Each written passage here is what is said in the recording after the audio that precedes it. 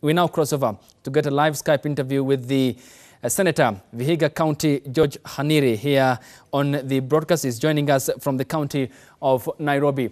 Good morning, Mheshimiwa. You have been in London in the UK, that has the lion's share of all confirmed cases in the United Kingdom, whose Prime Minister Boris Johnson is infected. And you proceeded on self-quarantine after you touched down in the country. I'm interested in knowing your status. What's your status? Thank you very much. Yes, I was in London at the beginning of last month. I came back to the country on the 10th of March last month, when the quarantine order decree was issued by the president. I observed that for the period, and I finished my quarantine. I have not exhibited any signs of or symptoms of corona virus infection. And therefore, when I consulted my doctor, there was no need for doing the test, given the fact that we have a limited equipment or kits for the testing. Mm-hmm. Yes. Have you been tested? No, I have not been tested. Okay. There are reports of members of parliament, the bicameral house generally, reportedly 17 coronavirus positive cases in the country. Does that appall you? Is it worrying? Let me tell you, I think that is what I would call irresponsible reporting. The media should be responsible, should verify the information that they send to the public, particularly at this time when we all have to join hands to fight this pandemic. Yes, indeed, it is true that a number of members and staff of parliament were tested voluntarily, and I have a figure of 262 people who were tested at parliament voluntarily, of which number 102 were members, 22 senators, and 80 members of parliament. These results for the tests are submitted to individual members, and for the cases where I think they will be positive, they will be submitted to the Ministry of Health.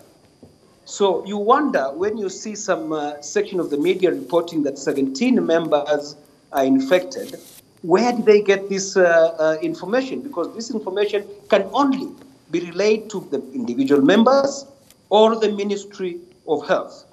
So I think this is what we would call irresponsible reporting. And at this time, the media should be very, very careful and verify the information that they send to the people, because some of this information is sending panic amongst the people.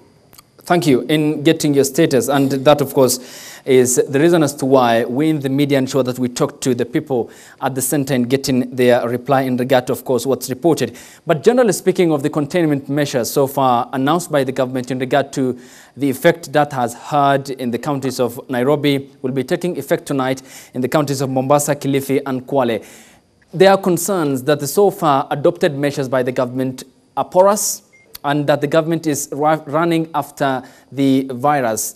Are these restrictions working in your view, and what's your assessment of the so far adopted strategy by the government?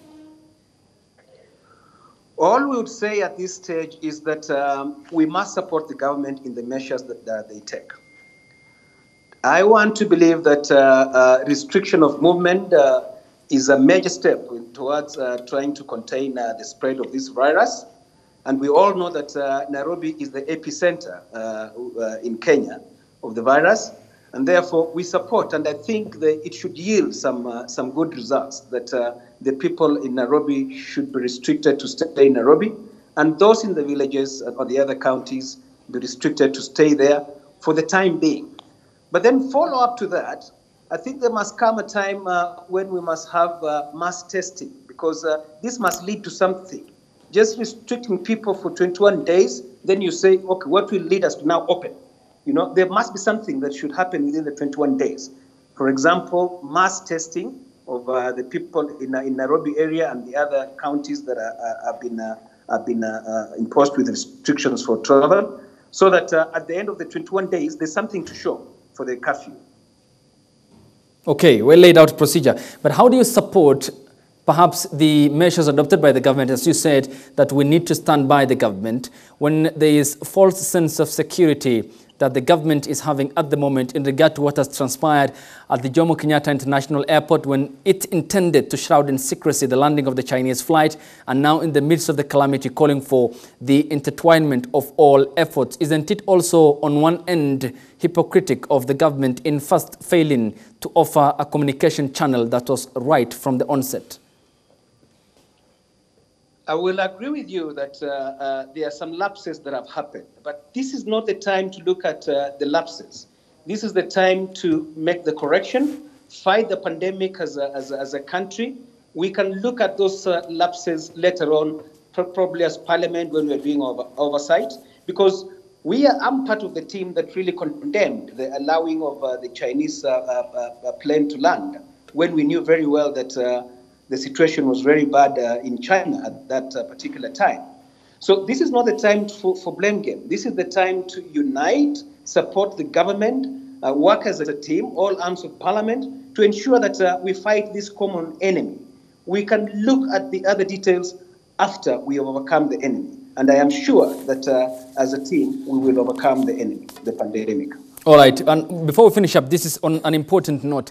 Then is time ripe enough for the Kenyan people, the government in this particular case, in authority, to put up efforts together in 1, revamping our healthcare system, 2, accessibility to affordable healthcare, 3, ensuring that all Kenyans are universally covered, and that in the foreseeable future, of course, another pandemic is inevitable, then our healthcare system and infrastructure will be able to withstand that now that there are restrictions, and no one, with regards to, of course, or regardless of his status, will be flying out of the country to get medical treatment abroad.